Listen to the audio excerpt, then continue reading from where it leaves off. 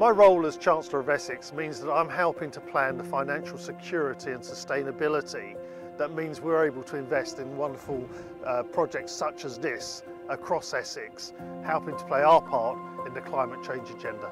So the Essex Forest Initiative was established by Essex County Council with the ambition of spending £1 million to plant 375,000 trees in Essex. Well, today we're tree planting in Weeley, and this is part of the climate focus area in Essex, which came about through the Essex Climate Action Commission recommendation, and it covers a huge area of Essex, and it goes all the way from the Blackwater across to the Colne.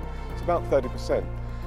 And what's really important about the climate focus area is it brings a magnifying glass to this part of the world in order that we can look at the best practices and what we're doing. So the CFA is really important. It's 1/3 of the county of Essex, and it wants to go faster, wants to learn things. It wants to basically achieve net zero by 2050.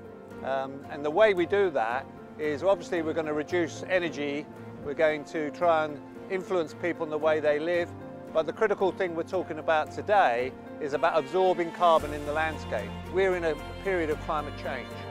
Our summers are going to get hotter and hotter, and trees and green infrastructure are the only game in town in terms of cooling our cities going forward and reducing our floods in the winter.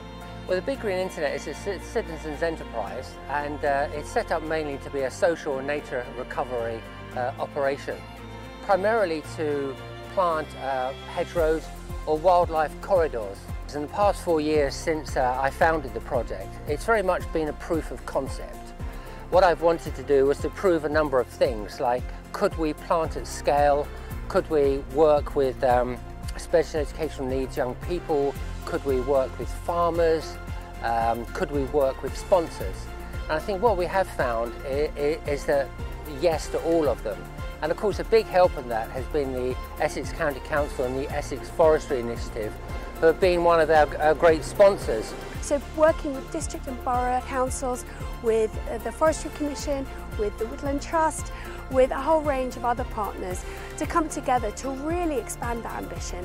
And now the partnership is on track to plant 1 million trees by 2030 in Essex.